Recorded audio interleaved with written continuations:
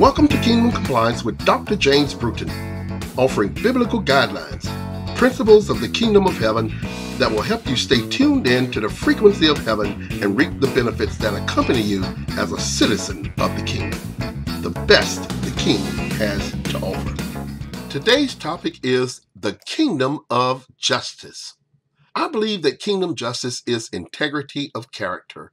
In other words, kingdom justice adheres strictly to the moral code of truth that is the Bible, and administers it from the very nature, power, and glory of God in fairness and without partiality. Therefore, kingdom justice is the rule of God's moral law in society. It prevails as God's standard and becomes a reality on earth when the laws of men testify to and reflect the truth of God. When human law differs from God's law, you will still have a type of justice, but you won't have divine justice. The difference is that human justice is flawed. It is unfair, partial justice, because humankind is sinful by nature. So in order for true justice to prevail on earth, human laws must reflect God's law, his eternal justice, in order for kingdom justice to prevail. Wiktionary defines justice as the state or characteristic of being just or fair, the ideal of fairness, impartiality, especially with regard to punishment of wrongdoing. From the law first mentioned in the Bible, the word justice is used in Genesis chapter 18, verse 19. But let's read from verse 16 through verse 19. Then the men rose from there and looked toward Sodom, and Abraham went with them to send them on the way. And the Lord said, Shall I hide from Abraham what I am doing, since Abraham shall surely become a great and mighty nation, and all the nations of the earth shall be blessed in him? For I have known him, in order that he may command his children and his household after him, that they keep the way of the Lord, to do righteousness and justice, that the Lord may bring to Abraham what he has spoken to him. The Hebrew word used in this text for justice is tzedakah, and is taken from the primary root word sadak, which means rightness and rectitude. Objectively, it means justice. Morally, it means virtue, and figuratively, it means prosperity. It means to make right in a moral or forensic sense, to cleanse, clear self, do justice, be justice, and turn to righteousness. The word justice means to prescribe the right way, to do things in an appropriate way. Justice has to do with equity and judgment without regard for a person's status. It is the equitable application of God's moral law to all people without partiality. Let's read this from Deuteronomy chapter 1, verse 17. You shall not show partiality in judgment. You shall hear the small as well as the great. You shall not be afraid in any man's presence, for the judgment is God's. God has declared that he does not show partiality in his judgments. Romans chapter 2, verse 11 says, For there is no partiality with God. Also, God has declared that he is no respecter of persons and judges our works according to truth. Let's read from Romans chapter 2, verses 1 through 6. Therefore you are inexcusable, O man, whoever you are who judge. For in whatever you judge another, you condemn yourself. For you who judge practice the same things. But we know that the judgment of God is according to truth against those who practice such things. And do you think this, O man, you who judge those practicing such things and doing the same, that you will escape the judgment of God? Or do you despise the riches of his goodness, forbearance, and long-suffering, not knowing that the goodness of God leads you to repentance? But in accordance with your hardness and your impenitent heart, you are treasuring up for yourself wrath in the day of wrath and revelation of the righteous judgment of God, who will render to each one according to his deeds. So how does God judge? He judges justly, according to one's deeds, and in the light of what one knows. In other words, the judgment of God will be according to one's real character, because true justice is integrity of character. God's nature is one of justice. Let's read from Deuteronomy chapter 32, verses 1 through 4, where Moses writes about the truth and justice of God. Give ear, O heavens, and I will speak, and hear, O earth, the words of my mouth. Let my teaching drop as the rain, my speech distill as the dew, as raindrops on the tender herb, and as showers on the grass. For I proclaim the name of the Lord. Ascribe greatness to our God. He is the rock. His work is perfect, for all his ways are justice, a God of truth and without injustice. Righteous and upright is he. No one will escape God's justice. He is the righteous judge whom every person must ultimately face. Let's read from Hebrews chapter 2, verses 1 through 4. Therefore, we must give the more earnest heed to the things we have heard, lest we drift away. For if the word spoken through angels proved steadfast, and every transgression and disobedience received a just reward, how shall we escape if we neglect so great a salvation, which at the first began to be spoken by the Lord, and was confirmed to us by those who heard him, God also bearing witness both with signs and wonders, with various miracles and gifts of the Holy Spirit according to his own will? God's word is steadfast and always comes to pass. Without exception, all who disobey God's lesser revelations, the things we have heard and seen but did not believe or obey, will be appropriately punished. God demonstrates kingdom justice through those that are his, those who confess Jesus Christ as Savior and Lord and are born again. God wants unbelievers to know what true justice looks like through our demonstration of his moral law on earth. This is one aspect of our display of kingdom justice in relation to the secular culture in which we live. Kingdom justice holds fast to its standard, integrity of character. The prophet Habakkuk understood the need for a set standard of moral justice in society because he lived in a day when destruction, violence, strife, and contention existed as the norm. He lived during the reign of King Manasseh, probably the most evil king Judah ever had. However, Habakkuk trusted the integrity and character of God, the glory of the person of God, and he trusted in God's salvation. So the immoral society of injustice in which he lived was a burden for him. Let's read Habakkuk chapter 1, verses 1 through 4 to get an idea of just how troubling this unjust society was. The burden which the prophet Habakkuk saw. O Lord, how long shall I cry, and you will not hear? Even cry out to you, violence, and you will not save. Why do you show me iniquity and cause me to see trouble? For plundering and violence are before me. There is strife and contention arises.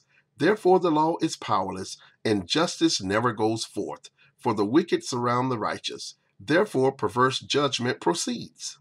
That was the norm within the society in which Habakkuk the prophet lived. Yes, it burdened him, and he felt like God could and should do something about it, especially since God is of purer eyes than to behold evil. Habakkuk was appealing to the nature of God as the just, righteous, impartial, and moral creator who is from everlasting. Habakkuk appealed to the integrity of God's character. Let's read verses 12 and 13. Are you not from everlasting, O Lord my God, my Holy One? We shall not die. O Lord, you have appointed them for judgment. O Rock, you have marked them for correction. You are of purer eyes than to behold evil, and cannot look on wickedness. Why do you look on those who deal treacherously, and hold your tongue when the wicked devours a person more righteous than he? The wicked were in control and were making up their own perverse rules because the people of God were at ease. In other words, God's representatives on earth had themselves spurned his laws. Certainly, we can relate to this same scenario being played out in our societies today. As the righteousness of God in the earth, as born-again believers, if we do not take a kingdom stance to preserve God's integrity and character, God's very nature in the earth, the wicked will continue to surround the righteous, and justice will continue to be perverted. Sinful people produce sinful or flawed laws, and righteous people produce righteous laws. Proverbs chapter 29 verse 2 says, when the righteous are in authority, the people rejoice. But when a wicked man rules, the people groan. Therefore, in order to have a just society, we must be able to appeal to a standard of justice and morality that is outside of and higher than human experience, one that does not flutter and fluctuate with every change in the wind of opinion. The only standard that meets this qualification is the Bible, because it is the authority covenant word of God. The thing that I like about the prophet Habakkuk is that he asked for God's mercy and recovered himself. Yes, he carried the burden of all the perverseness and injustice of his day. However, he refused to give up on the integrity and character of God. He trusted in God's salvation. Let's read the final 3 verses of Habakkuk chapter 3, verses 17 through 19. Though the fig tree may not blossom, nor fruit be on the vines, though the labor of the olive may fail, and the fields yield no food, though the flock may be cut off from the fold, and there be no herd in the stalls, yet I will rejoice in the Lord. I will joy in the God of my salvation. The Lord God is my strength. He will make my feet like deer's feet, and he will make me walk on my high heels. When the prophet looked back upon the experiences of the people of God in former ages and observed what great things God had done for them, he was not only recovered, but filled with holy joy. His resolve was to delight and triumph in the Lord, his strength. Part of God's mandate for born-again believers is to make known the means by which kingdom justice is obtained. However, we cannot have kingdom justice until we, the church, Christ's body, take on the true kingdom nature and identity as our king. We must align ourselves with God's justice in our life if we want to get our societies right with God. Everybody wants a better society, but not many people are willing to bow before God and his moral code of righteousness. Seeking justice without God is a waste of time, because things will continue to deteriorate in proportion to the rate at which God is dismissed from our cultures. When a society marginalizes God, he allows that society to experience self-destruction. Listen to this carefully. When a nation votes for a leader who is morally unworthy, they invite God to use that person as an agent of his judgment and correction against that nation. It really is about personal justice. Justice, integrity of character, must first begin with the individual. Let's read from the Old Testament book of Micah, chapter 6, verse 8. He has shown you, O man, what is good. And what does the Lord require of you but to do justly, to love mercy, and to walk humbly with your God?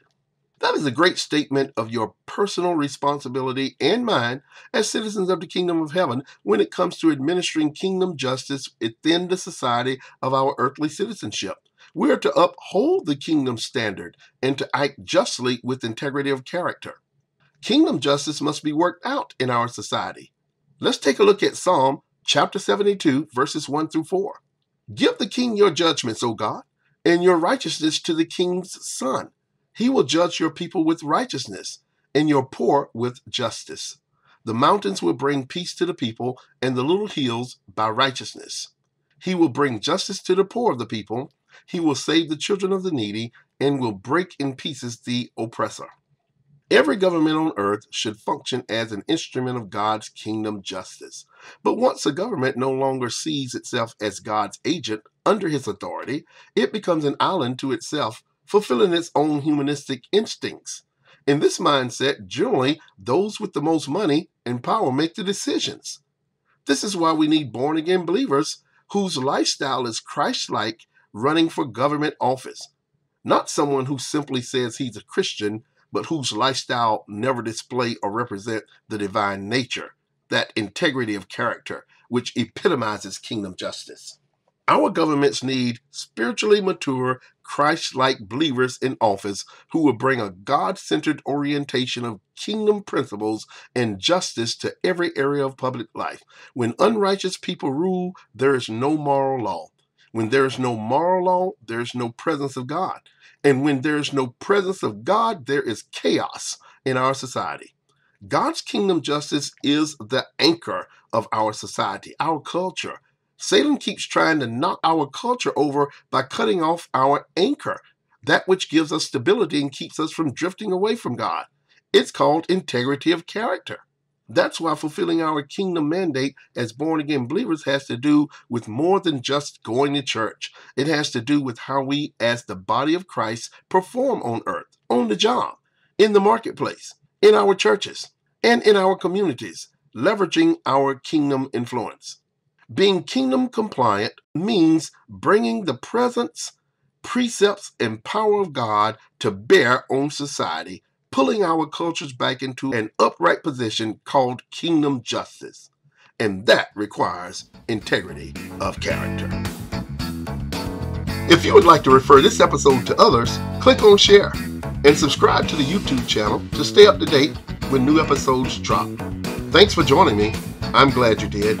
I hope you join me next time for Kingdom Compliance with Dr. James Bruton, where we stay tuned in to the frequency of heaven.